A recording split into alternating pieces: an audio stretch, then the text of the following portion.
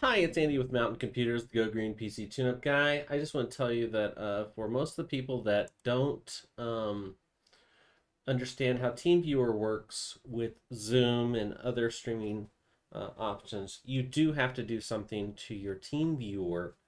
If you are connected to your office computer from home and you're trying to run Zoom or some other type of streaming video chat device on your local computer at home, you have to go into your options under extras, and you have to go under remote control, and you have to uncheck play computer sounds and music on the remote device.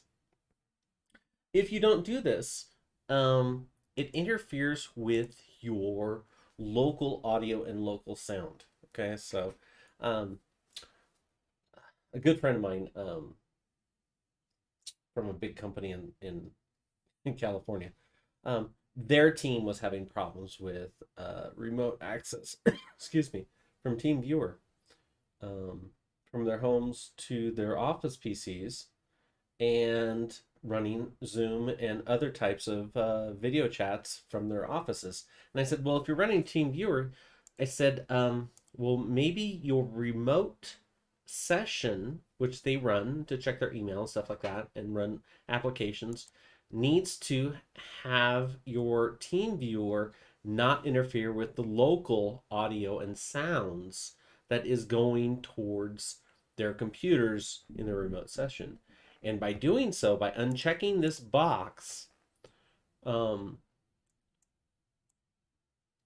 and connecting to their office computer and then running their local Zoom account or local meeting accounts, it didn't interfere with the audio, which was something I didn't realize. But I just want to record this and post this. I mean, it's I didn't post an end of New Year 2020 as well as a Happy New Year 2021, but this is a unique situation, and I need to post it because you know, it'll help a lot of people understand that you're not supposed to, I didn't even think about it, but when I do TeamViewer remote sessions with people,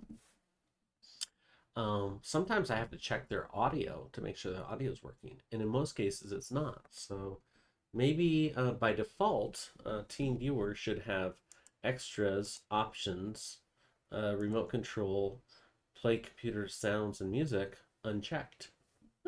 Just a thought.